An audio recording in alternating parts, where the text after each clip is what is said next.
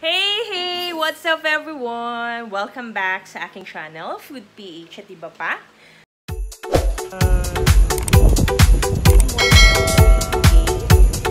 Another vlog. Para sa vlog natin today, because it's a bear month season and it's September 1, 2021. It's a new month actually. And things will be very expensive until December, diba? So naisip ko na Ipon Challenge.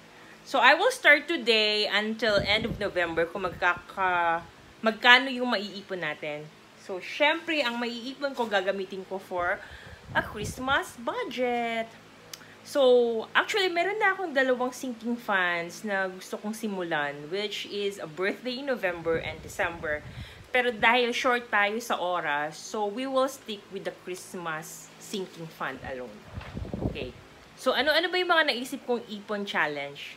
So, naisip ko magkaroon ng invisible, 20, 50, 200 tayo. So, meron na ako actually nasimulan late last year. Pero di ko siya natuloy. Kasi medyo tight yung mga budget. So, let us find out what will be my starting amount para sa challenge na to. So, I will be doing a series of this Ipon Challenge into like mini vlogs until umabot tayo sa end ng November. Okay, so pakita ko lang sa inyo. Mas maganda kasi meron kayong mga ganitong parang pouches. Ganyan. So meron diyang mga packets. Yan. So nakikita niyo dito, ito na yung nasimulan ko last year. So meron ako dito ang 50 save. So ito yung invisible 50. Meron akong 200.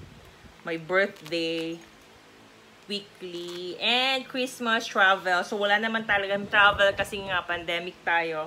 So, we will stick, sabi ko nga kanina, we will stick with the Christmas Ipon Challenge. So, ano ba yung starting amount ko? So, meron na ako dito na simulan sa 50. So, let's just count it. Ha! Uy, may nahulog. Ano ba yan? So, eto yung aking 50 na nasimulan ko. Let's just count this one.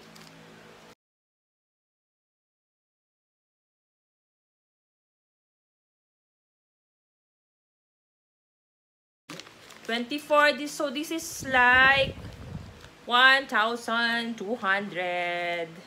Yahoo! So meron na tayong 1,200 sa ating 50.